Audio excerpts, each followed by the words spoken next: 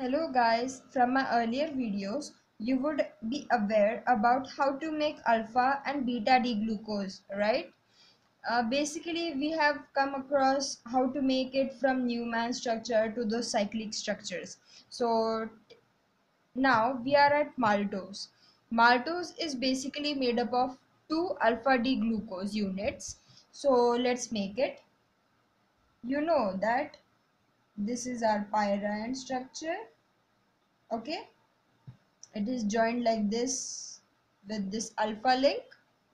This is alpha linkage, and next is another alpha D glucose. This is pyrene, okay? So let's make it alpha D glucoses. This is CH2OH. Here we have H, OH, H. You know this series, like from my earlier videos, right? This is the trick to how to learn it. Just do the same as it is.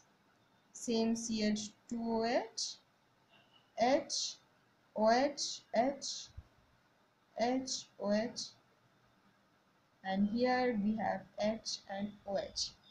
Same, okay? This is our maltose made up of two alpha D glucoses. So that's it. Thank you for watching.